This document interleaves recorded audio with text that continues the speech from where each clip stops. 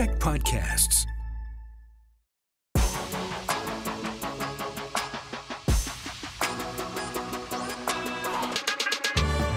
Welcome to the MicCHEK Podcast for TV. This is our favorite time of year. It is the end of the year, and we are looking back. Today, our picks for the 2022 CHEKie Awards for Best Restaurant in Greater Victoria. This is the second year we've handed out these highly coveted CHEKie Awards. We've asked some of our favorite guests from the past year to come into studio and help us. We're going to pick 20 spots, 5 spots from each of us that we think led the way in our region in terms of cuisine over the last year. We have Sharon Lamb, our favorite digital artist. We had a great conversation with her earlier this year. You can go back and find it and listen wherever you get podcasts. We also have our buddy Vince from Island Chef Pepper Co., one of our favorite local hot sauces. They're joining us. They'll pick their 5 top restaurants for the year. Kyle and I will make our picks, and by the end of it, you will have 20 spots that we think stood out from the rest of the pack over the last year. So sit back, relax, get a pen and paper, get ready to take notes. This is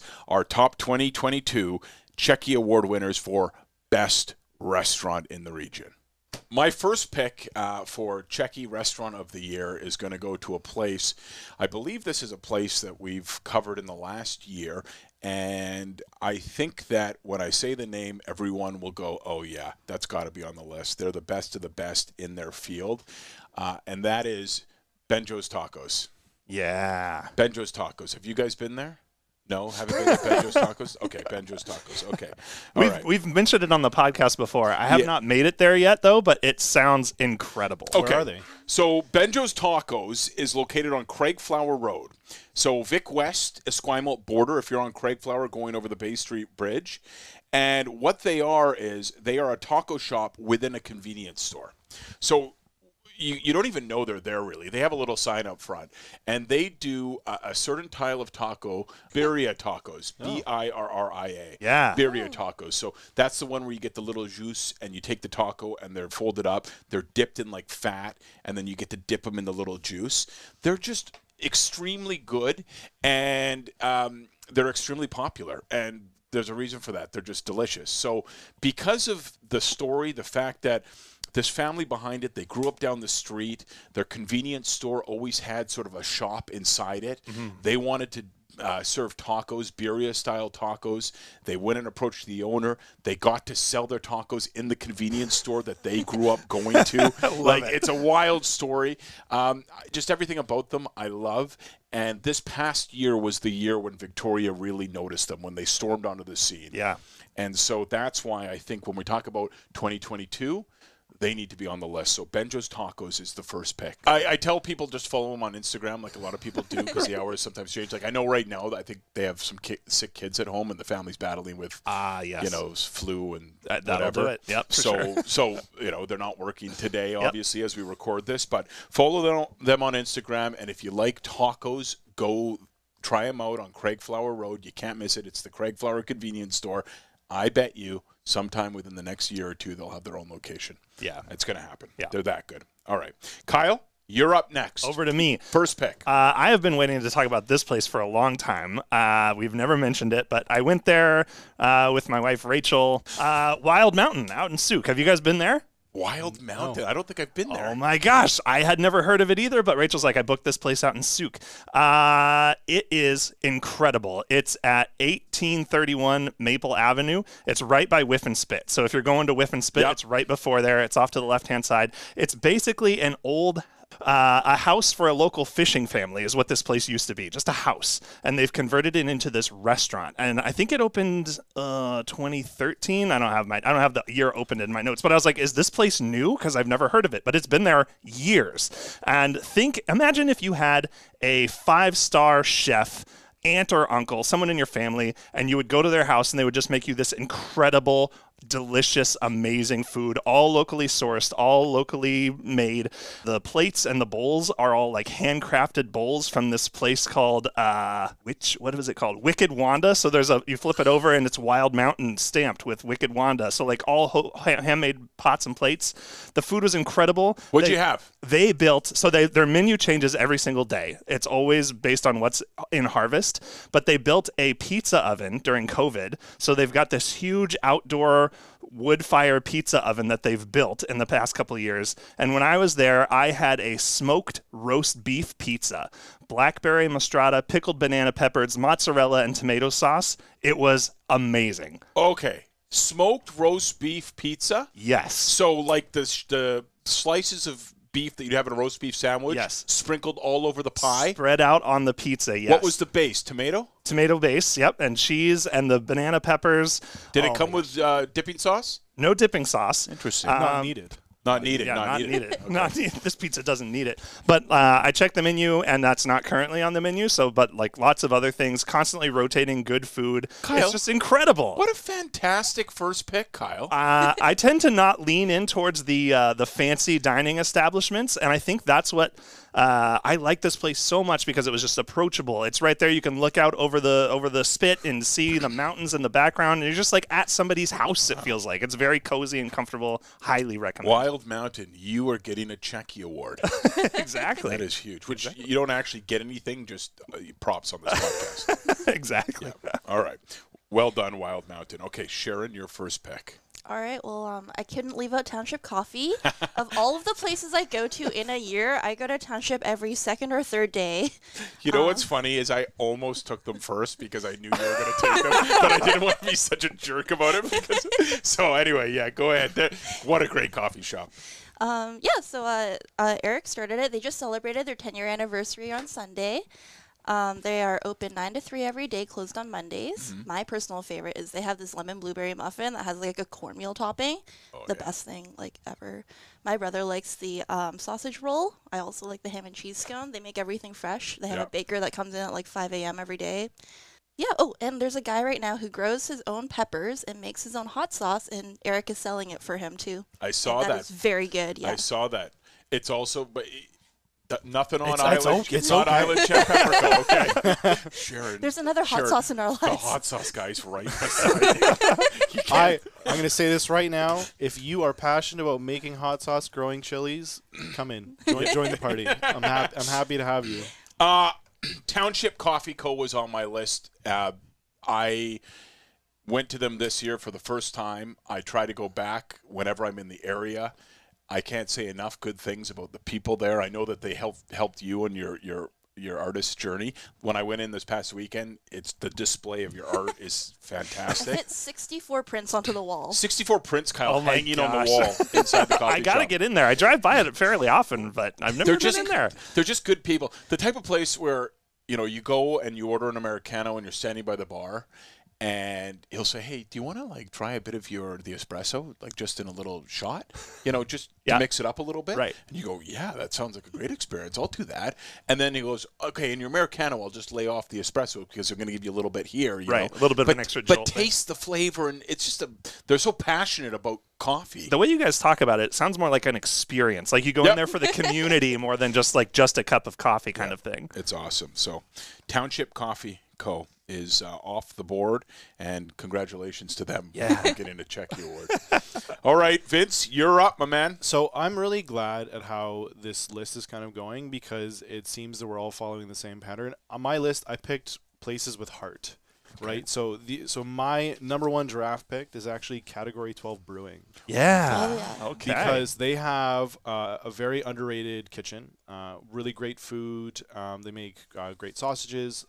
Their pork belly sandwich is just unbelievable. They have a very young chef in there, very talented, Chef Chris Compton. Mm-hmm. And then you pair it with this amazing beer. And who better to make beer than a man who has a PhD in microbiology? They craft their own yeasts. They are constantly playing around. Myself, I was never one into beer, and then I found Category 12 Brewing like an oasis in the desert, and they just changed my entire perspective on drinking and tasting beer because I'm like, oh, this is amazing, and that is why Category 12 Brewing is my number one draft pick this year. I just have this image of you going, what is it, Central Saanich Road? Yeah. You're just parched and falling over walking down the street, and you see in the distance Category 12. Kyle, you're a big Category 12 guy, aren't I you? love Category 12. They're big Belgian beers. Like, they're just very tasty, very good ingredients. I like their branding a lot. They've got lots of colorful branding and stuff. And the inside in there, their tasting room, it used to just be the tasting room, and then they blew it out and opened up that whole side kitchen and stuff. I haven't been there in a while, but... So definitely go back, and I will say something about their branding. The owner, Michael Kuzik, Michael and Carrie. He does all of their branding. He does all their graphics designing. He does all of the package placement, everything. He's a very talented man. Michael and Karen are great people, and they're the owners that I love to support people like that. And that's kind of, you'll notice my theme on my list is going to be establishments like that. Love it. All right, Category 12. Congratulations on the CHEKie. Yeah. Your second pick. Which leads me into my second round pick, Swans. Love it. Big Swans guy. Yeah. Love it. So Swans is an amazing establishment. I mean, it's got years of history. Their chef, Bob. Bob is a very talented chef. He does a lot of innovative cooking, probably some of the best Scotch eggs in town. Have we talked about this? No. Have we talked about No. Give me some skin. Give me a high five. I tell everyone about the Scotch eggs. They're the best in town. Yeah. So they are the best in town. And the owner, Mike, also a fantastic man. Great guy. And they do wonderful things for the community. And I, as a chef in Victoria, I have sort of a different view going to restaurants and the people and sort of the community. And I think that Bob and Mike at Swans are sort of like an epitome of what it's like to be a positive impact into the culture there. And you can even see that because, Bob takes people from like high school to come into his kitchen, and he trains them up, and then they stay. Yeah. And they learn, and I think he's a very talented man, and that's why they're my number 2 pick. And with Scott Bison working the front of the house too as a third guy, I just want to mention it too. Friend of the show. Yeah, no, they just when they did their renovation at Swans a while back, and they kind of made it a bit more modern inside, and they freshened it up a bit. Ever since then, they've been knocking it out of the park. And when people come to Victoria and they go, I want to go and have a good pub experience, like a local pub experience, there are some really good pubs that people go to. People like to go to the Bard and Bank, or especially this time of year because it's very Christmassy and festive, and that's great. But I'm trying to tell people, like, go to Swans. There's so much history on that corner in that room, and the food is delicious. I talk about the pizza a lot. The big pan pizza. You can't get pan pizza that comes out in a pan in a dish like that. I don't know if you can get it anywhere. You can get it there. Yeah, it's great. Yeah, Swans great place. Great pick. Thank you. Yeah, it's Thank well you. done. Yeah. This is congratulations, Swans. Yeah. You got yourself a CHEKie. I'm just gonna stop saying. I feel like you get a CHEKie. You get a CHEKie. Yeah. Okay. Swans off the board. Sharon, over to you for your second pick. Awesome. My second pick is Alyssa's Pho and Banh Mi on Quadra Street. Have you Yes. ever been there? Yes. I have not. Yes, They're and you know like what? the I just best. unplugged my headset here, so let me. There we go. Just in excitement. excited In you excitement. Yeah, I've been there, and it's awesome. The sandwiches, delicious.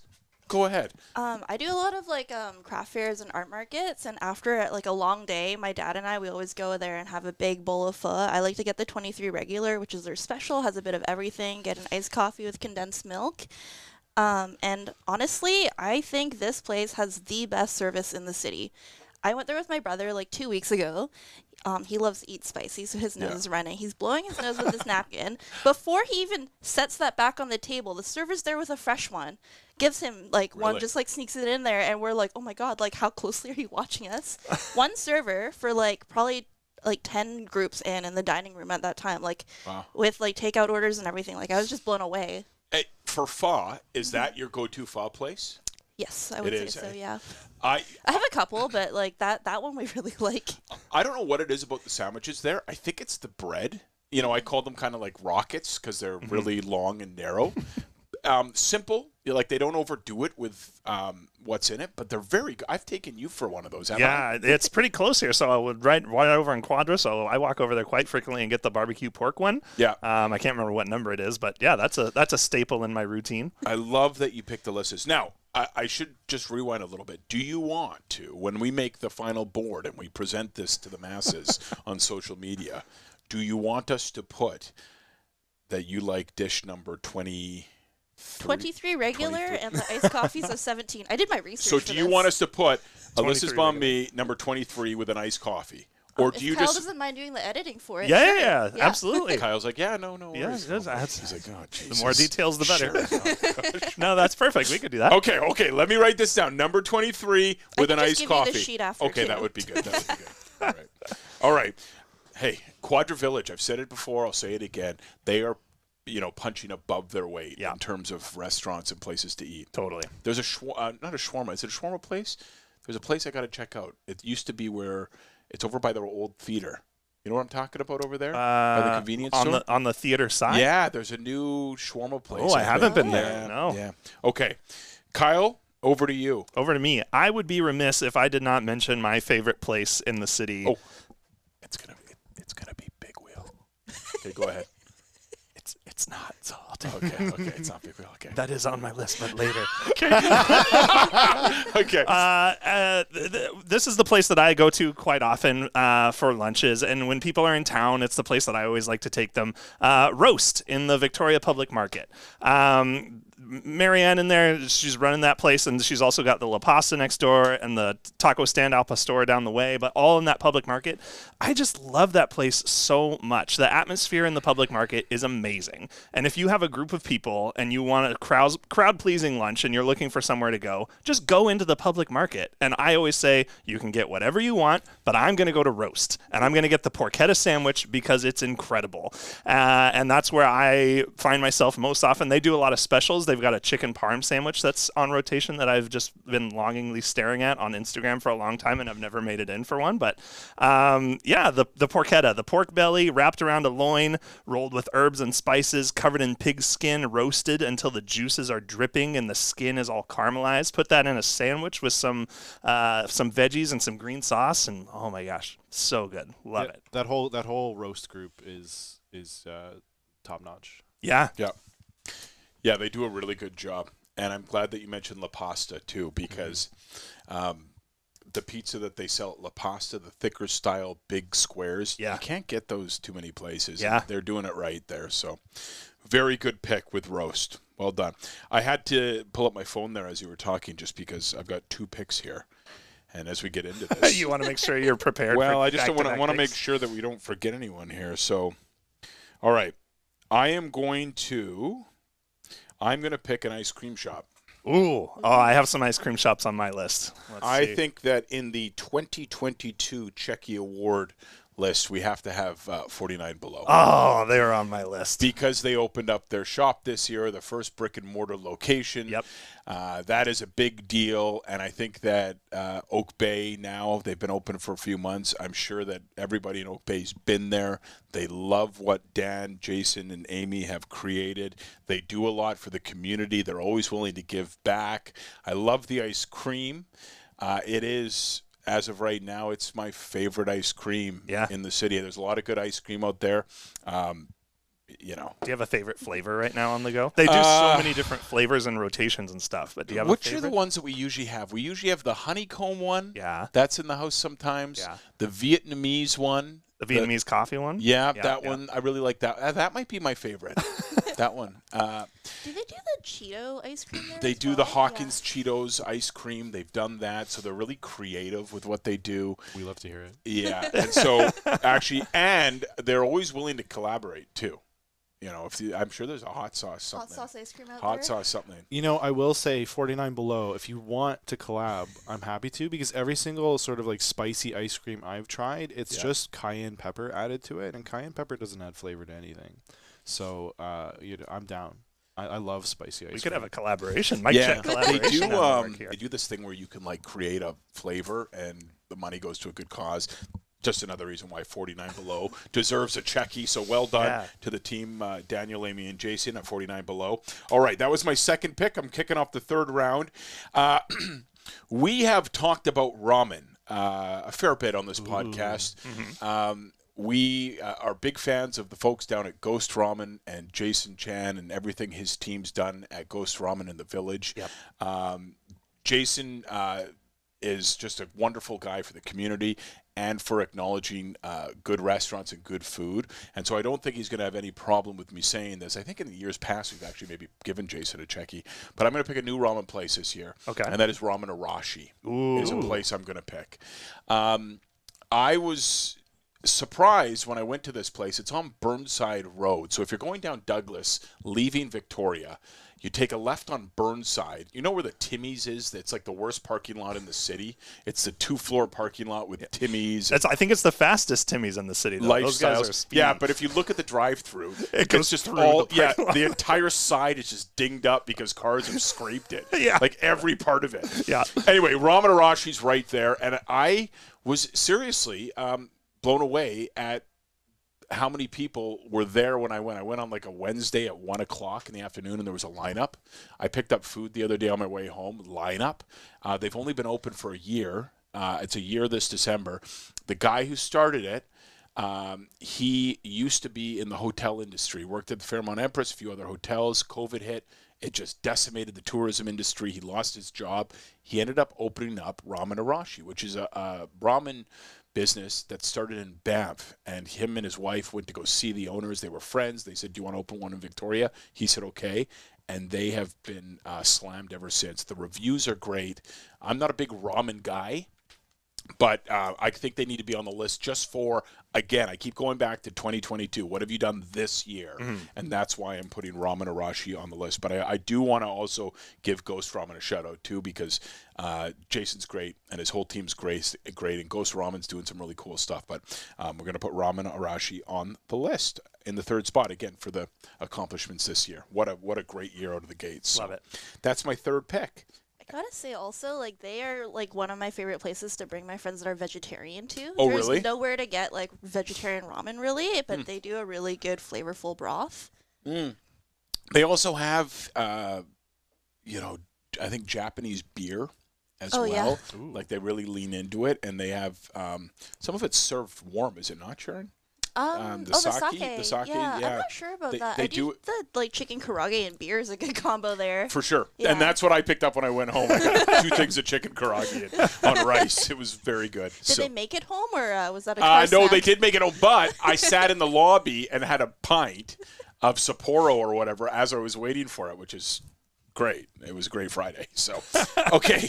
That's my third pick. Kyle, over to you for your third pick. Okay, my pick, number 3. I don't know if we've ever talked about this place either, but I know you've done an order up on them. Boomtown Burritos and Beer down there in Harris Green, 950 Yates Street.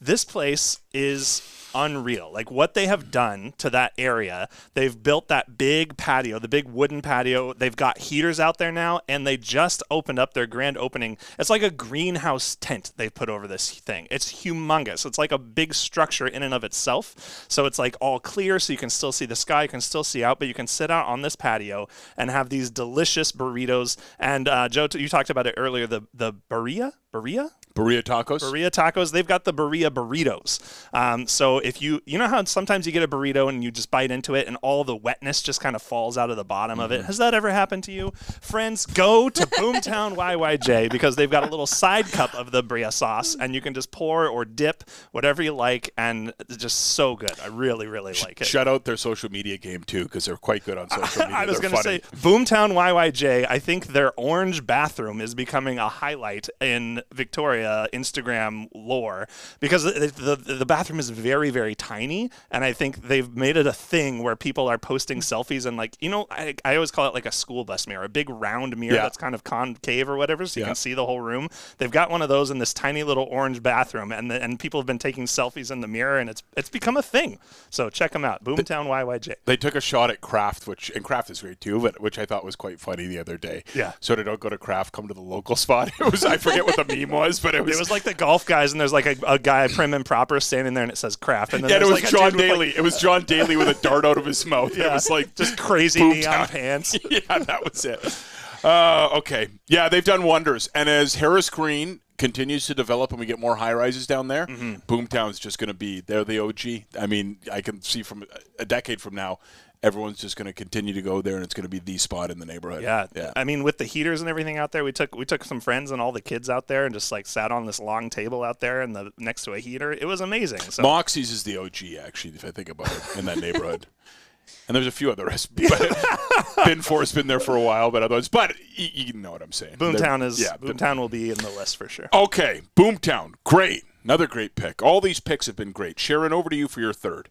All right. Well, you brought up Ghost Ramen earlier on Jason, and I'm going to bring up their other restaurant, The Village in Torquay in Gordon Head. Love it. We love it there so much. I always get the Eggs Benedict there. They do a Red Barn Benny, which what's really special about their Eggs Benedicts is that they do it on like a latke, which is kind of like a potato pancake, and they fry it so it's nice and crunchy, and it doesn't sog up like a English muffin does usually. So if you're a slow eater and you want to chat with someone over brunch, it doesn't get soggy while you're talking, which happens to me all the time. So gotta say, they are my favorite.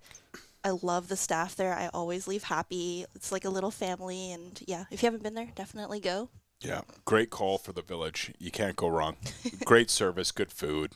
They do it right. So nice picture. And so amazing. Eggs Benedict, what's the pick? Red Barn Benny. Red Barn Benny. Yeah. Red Barn Benny. All right. I like that. All right. Vince, you got 3 and 4. I got 3. You got a big weight in that 4th spot. You got a big weight, but then it's all you for 2 picks. It's good. There's no way that I could leave this out of my 3rd pick. You can find me, my son, and my father-in-law there every Wednesday for lunch. It is the Rose Pub in Colwood. Yeah. We go there every Wednesday. They're super friendly. The chef there is awesome in terms of the food he puts out, in terms of how he is for the community, and the education he provides his staff. He's also the co-owner of the restaurant. I think he has done amazing things for that location since they took over. It's probably one of the best places in town to get wings, spicy chicken sandwiches, and it's probably the best Caesar salad I've ever had. Whoa! Wow. Actually, eh? Yeah. What makes it so good? I really like they do like deep fried capers with it. Okay. It's super tasty. They use Red Barn bacon. They're super conscious about supporting local and getting like really good ingredients, and they're not chintzy on anything. Yeah. It's a wonderful experience. The service staff is amazing. They were we were there one time. They just immediately remembered our names, our order, who we are, where we like to sit. Yeah. And you can see my children's graffiti in chalk on the side of the wall when we go there. It's one of those great neighborhood pubs that is taking it a step farther for sure. Absolutely. And in the summertime with the backyard they have there. Oh, it's so beautiful. Yeah. If you ever need a place to do sort of a larger get-together, I highly recommend the Rose because they've got the space and they're happy to cater to most people. And so, thank you for watching. Our list is not over. We have more picks to make.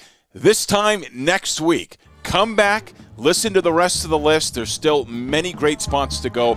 Thanks for watching. As always, you can listen to the Mike Check podcast wherever you get podcasts or for free anytime on Check Plus. Thanks for watching. We'll see you next week.